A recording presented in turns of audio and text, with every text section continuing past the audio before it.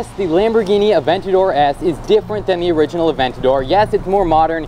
Yes, it has more technology, but is it actually a better car? That's what we're going to find out in this review.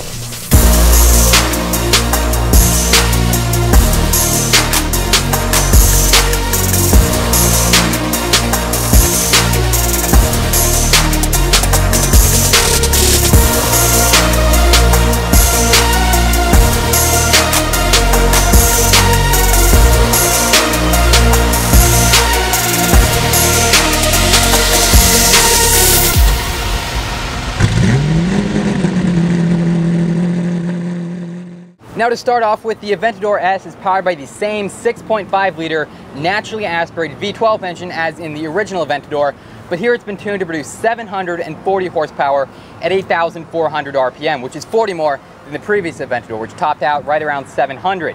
It also puts out 507 pound-feet of torque, which I believe is also more than the first Aventador, and that engine is paired with a 7-speed ISR robotic transmission. A lot of people complained about the transmission in the original Aventador since it wasn't a dual clutch. It couldn't shift as fast as, say, the Huracan could, and it really couldn't handle all the power that V12 produced.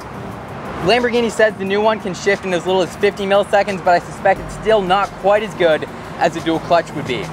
And finally, Lamborghini says they've upgraded the titanium exhaust system to be a little bit lighter, and if you're looking back, the tip has actually been redesigned a little bit. It looks a lot better in my opinion, and of course, with that V12 engine, it sounds pretty good too. Now, Lamborghini does say that one bank of cylinders can shut off when you're idling and you don't need all that power, just to improve fuel economy a little bit, but I guarantee you, you're not worried about fuel economy if you're getting an Aventador.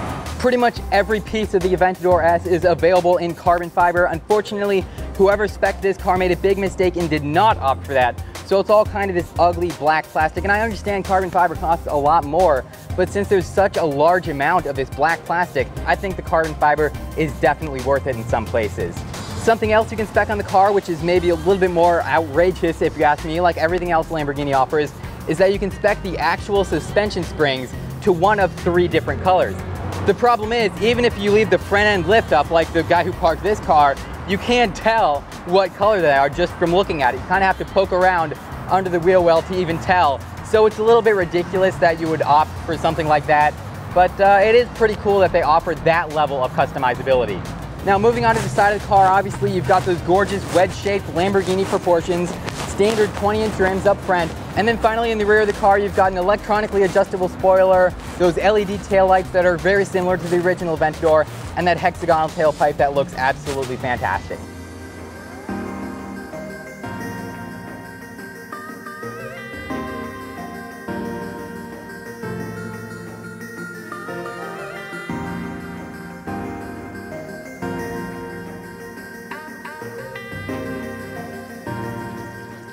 So once inside the interior of the Lamborghini Aventador S, you can see there are a lot of different very cool features, and we'll get to all those in a minute, I promise. But first, now that we're out of all the traffic noise out there, I'd just like to take a moment to talk about some of the really cool technology the Lamborghini has packed into this car. First of all, obviously you have the 2 screens in this car. This one is a TFT digital gauge cluster outlined in carbon fiber. Very, very nice touch there. Also, you've got the smaller infotainment screen there for all the necessities as far as radio go and things like that. But also, you've got 4 drive modes in this car. You have Strada, Sport, Corsa, and Ego. Ego is basically just the customizable mode where you can go into this infotainment screen and change all the different settings for the suspension and things like that. But probably the most impressive technology that they've added to the Aventador S is the 4-wheel steering. So the rear wheels will turn in addition to the front wheels. At low speeds, they'll turn in the opposite direction to make it easier to maneuver the car in parking lots. It is a very wide, low car, so as you can imagine, it's hard to maneuver. And then at high speeds, the rear wheels will turn a little bit in the same direction as the front wheels, which really helps you grip the road a lot better and make tighter turns, just improves the overall handling of this car.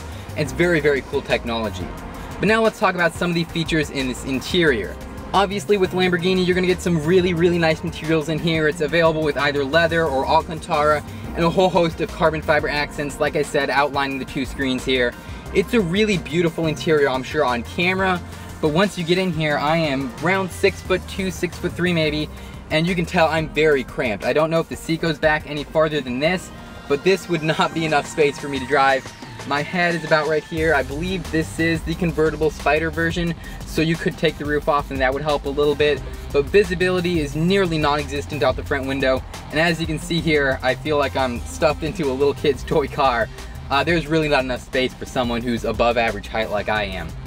But you do have this beautiful Lamborghini flat bottom steering wheel, these gorgeously designed paddle shifters that feel very nice and solid in your hands.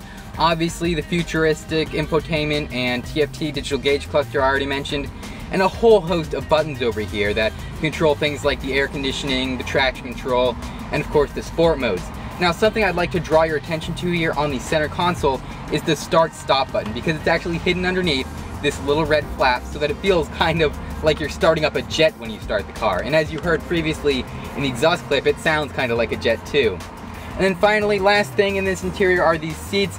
Very cool looking design to them. They're pretty comfortable, but again, maybe not the car you'd want to go in for long car trips, as they're kind of tight and you don't have a lot of space to move around in them. So is the new Lamborghini Aventador S better than the original Aventador?